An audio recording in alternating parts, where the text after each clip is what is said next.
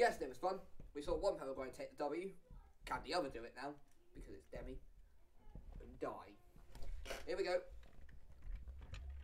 Right. 15 minutes again. Can we see Paraguayan take? This is a trivia for you. Who was the last team to win 2 races in a weekend? If I'm not mistaken, wasn't it Envy at some point in season 4? I believe so. I'll check the paperwork. Yes, I keep all the paperwork on hand. We need to be organised around here. That's not going to be me. Well, Dion leads into turn 1. Lee. Yep, Manuel Dion leads. Oh. Die, and it is Harrison. No, Lickster flying up the inside. Oh, and teammates collide. Oh, and that's a huge shot. Who was that as well? I think it might be Nikolaev. Former teammates colliding, I think. Oh, nasty. It was either Shivaria. Yeah, it was Nikolaev. Hey, Former Platinum teammates colliding and current Platinum teammates colliding. It's all kicking off at turn 1. Oh, my life. Lickster, yeah, I'd honestly argue that's more Lickster than Atkinson. Yeah. He's fully sentinel up the inside. And just couldn't slow down in time. It got collected, and then he was still when he hit Nikolaev, and Nikolaev wouldn't have seen it. So pure turn 1 chaos. That's literally guided. Yep. Jesus Christ, I go to check the paperwork for 1 bloody minute and I missed it. It all kicks off. This is the most interesting part of the weekend so far. Is that just my luck? Not including the Speaking of which, yes, it was Envy who got a race win at the sprint race in Spa, followed by the race with the reverse grid in Spa and the podium in France, which I cannot remember now at that particular Grand Prix. Isn't it Barlow that we do France then? Season 5 Esther was good, you didn't see Season 4 Envy or Season 3 Dufar. Well, I say Season 3 Dufar, I mean Season 3 Ezio, but... Speaking of which, Mariette Boucher, not that far off Austin Lindvist. Lindvist, even. There we are. Well, so it's... The comeback is on! Is what I'd like to say, but it ain't. Boucher inside the points at the moment, so she has something going for her. Meanwhile, 6 years. I mean, you're up to 6th, by the way. Crikey! But he's on a mission this weekend. Although, as I say that, could have made a bad mistake. And Paris is lunging one up the inside. Oh! Oh! The higher Peter, what happened to Java? I see her breaking shot, and I think she's going to go slamming into the rail. Yeah, that gave me flashback to Season 4 Javo. Oh, not Javo, bloody Sherman. Who, by the way, has never recovered. He's just nothing in his career since. Yeah, I think he's currently driving in GTE. Don't know, but his career fell off.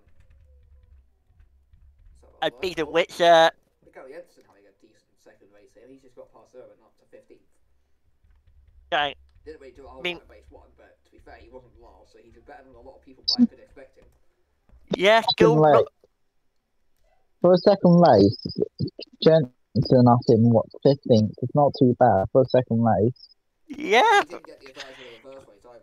Although you could also argue he might have benefited from, you know, the platinum spinning and Nikolaev getting absolutely smashed in. Yeah, definitely a bit of fortune there. Definitely not as good as the. I'd also argue luck is a good part of any sport. Yeah, you can't. Sport is definitely. Yeah, I'd probably say motorsport is probably about 90% skill, 10% luck. I mean, look roughly. At Weissum. This man literally never blew up, and he somehow nearly frauded his way to a title. Now he's washed up in WTCL with Liberty, so. Who, by all accounts, were thinking about buying one of his former Optic teammates, according to sources. Oh! Hackerson done it again at that corner! What is it with Hackerson? I don't know if Hackerson was taking fucking lessons from Max Verstappen or something over the preseason or what, but he has come back very aggressive. And with that, I've got the Dutch after me now, so I'll see you. Rest in peace there, Logan. Let's see. You will be missed. The exact same maneuver as well. Oh. Yeah, it was. It's literally the exact same thing he got a 3-second penalty for in race 1. Great. So oh my.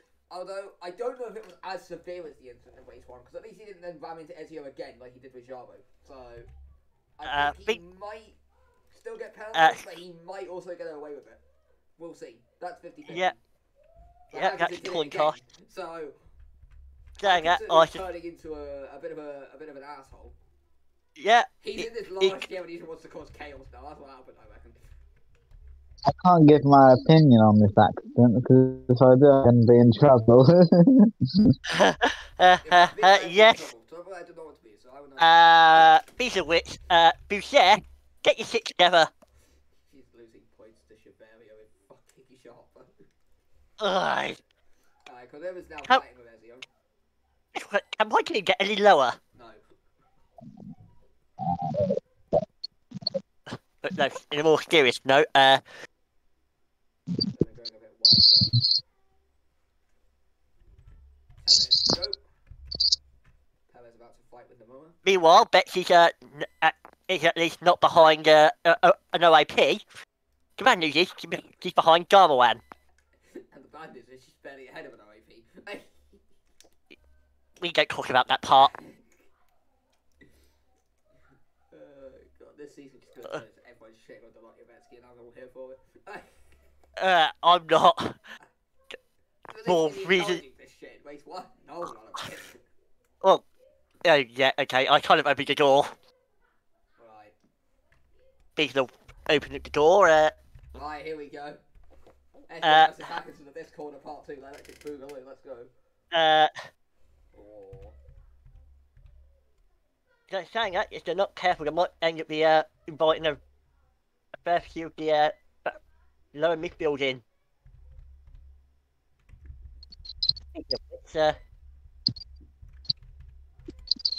Which Boucher and Crowder have a little fight for a 13th.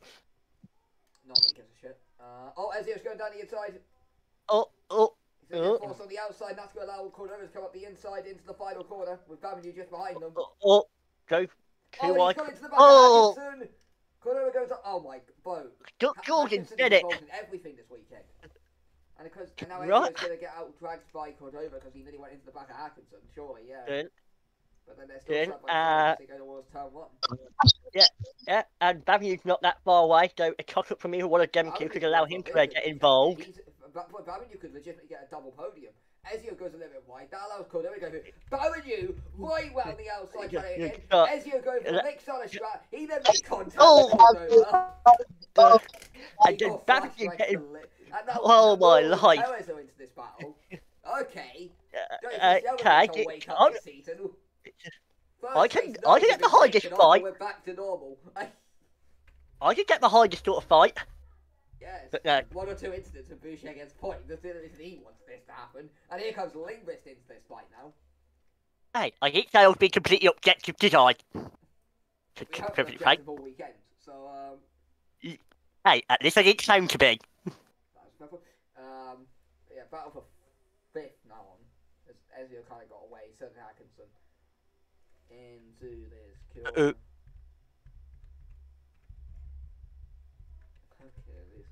We're halfway through the race now. Yeah, just over halfway. Linguist has the fastest lap of the race in all of this, by the way. So that's good news. Well, for him. Yeah, I was gonna say, I can't imagine that. I'm not at that mudded ass team anymore, I don't really care. There's another funny shark, man. So... Pretty sharp man, just nothing but shit posts. Basically, Oh, dirty. he has just replaced the void that was left by Nurburgring. So... Yeah. Right. So Dion leads in DA, then Hackinson, and then Ezio Bavenu, and then this fight. Linguist kind of fell off the back of it. So we'll see. Oh. 6 minutes 30 to go. Finally, we went a whole right round that corner without it looking like anybody grabbing into the bleeding barrier.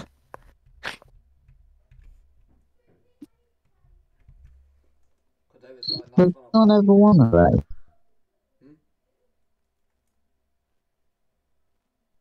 No one ever won a race. I think Dion has been a race now. I don't think she has. I think she's happy.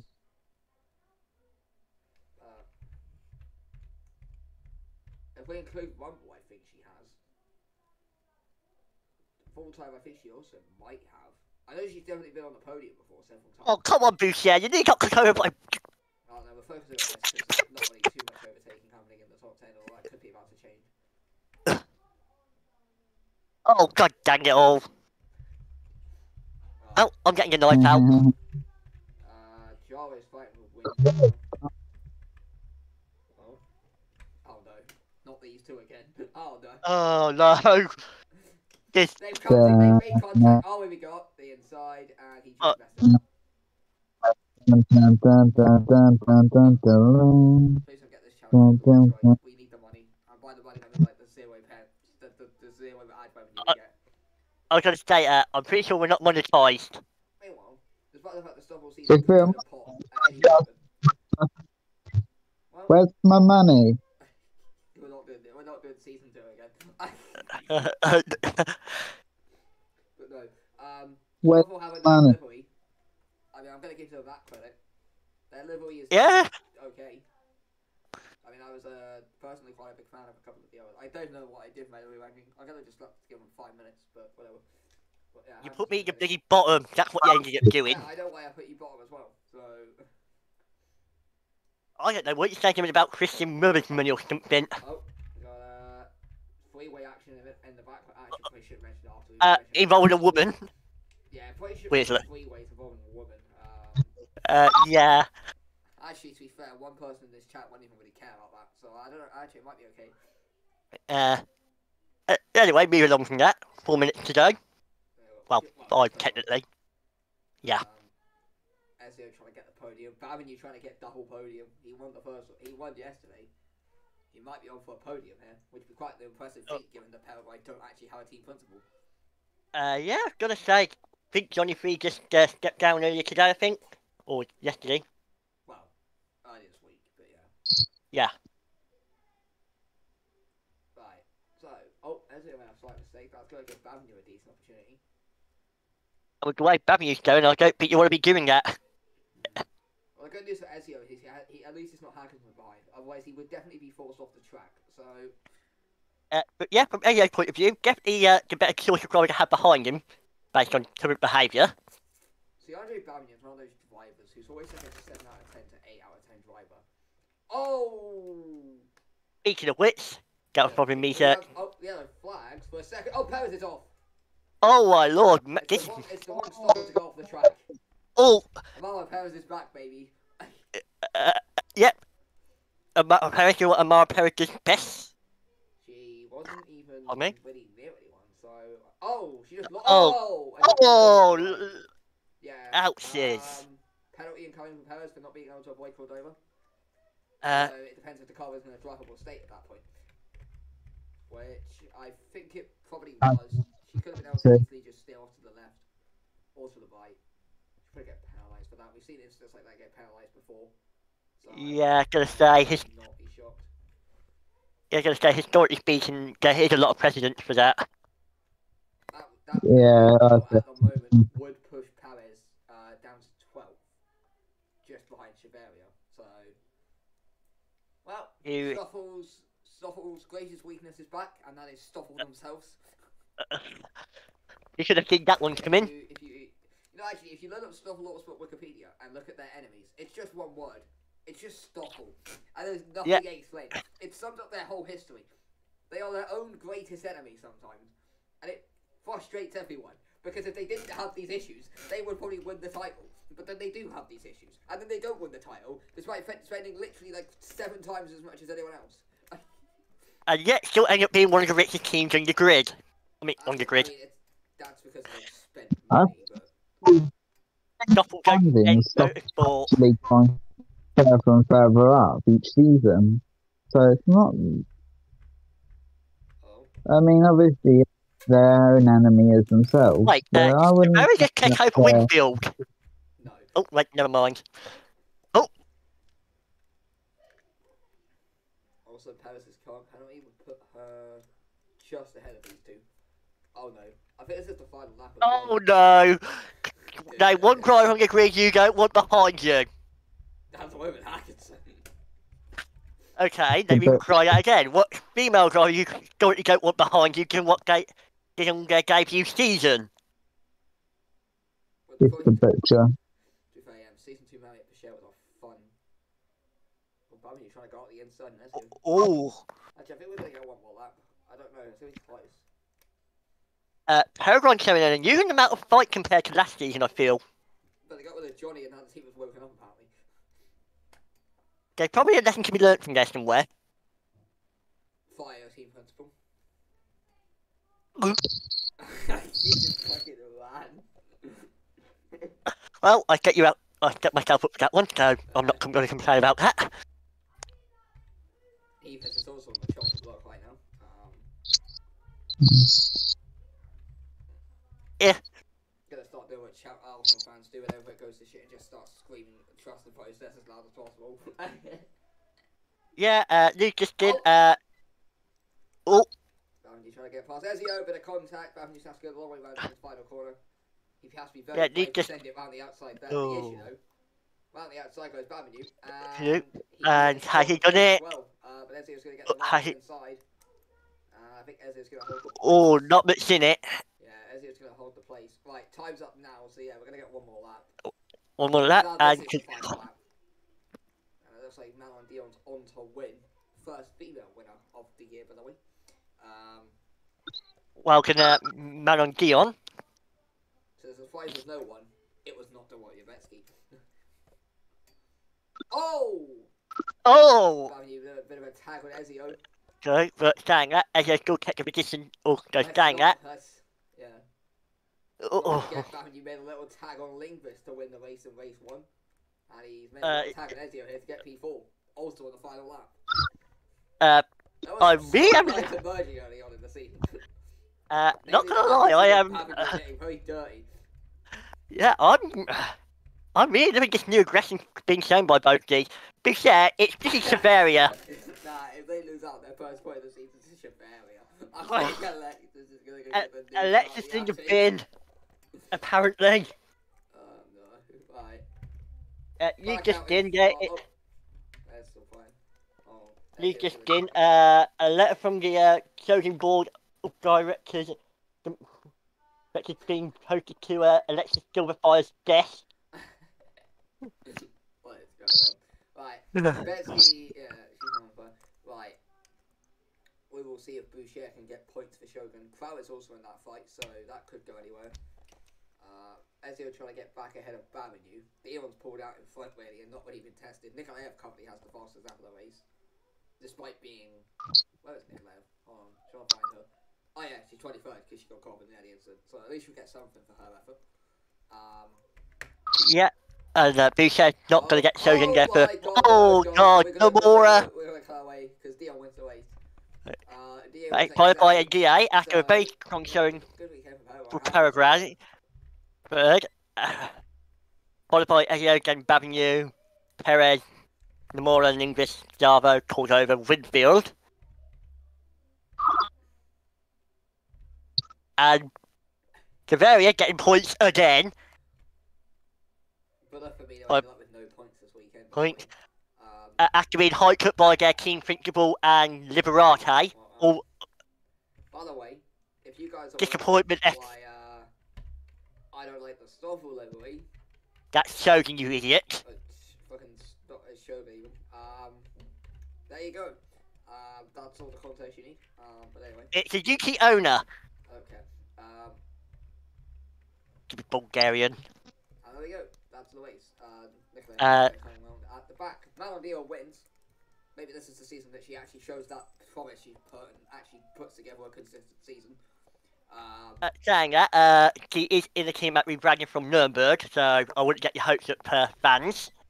DA second. Hackinson been a lot more aggressive. He gets third. Who knows? Maybe we'll see Hackinson end on a high. Maybe. This probably is his last season. Ezio 4th, Babinu 5th. Perez, Java ended up 9th. So they went on with Chevalier. Himself. Well, that was interesting. Penalties race, what? Maybe Hackinson, but it wouldn't change anything anyway. Yeah. And then maybe the Moore for his thing at the end, although, I don't know. Ezio got punished for that in race 1, so he'll probably get punished for that as well, won't he? So, yeah. Shake things up. Well, I actually do. Well, the Moore was 16 on... Yeah, even if Harrison gets a penalty, it won't do anything. So that if Nurburgring does get a 3-second time penalty, it's going to drop him down to 10th. Who called out? Behind Yeah. Dover, but it's still ahead of Over. Wakefield. Esther had a really poor weekend. Like they were very poor. They just weren't good. They weren't To be fair, I argue all 3 Asian teams had a rough weekend near enough. Rango weren't bad, but the Go, lesson actually Deggy. was better. Yeah, we all know They so. won the race too, but couldn't get past Bavaria, so that was game of that. Again. Fastest that for this Just week a bit. was from Nikolaev. So she gets something for her efforts by being kamikaze by her former teammate. So Well done him. yeah, no retirements this weekend in the WTCL, by the way. None. It's a miracle. Well, when you have shorter races, this kind of happens. But yeah. It's also WTCL. Anything can happen. Right. Get the rocket to bet to be consistently good. That's the last race of the weekend. Next weekend we are back. But until then, goodbye.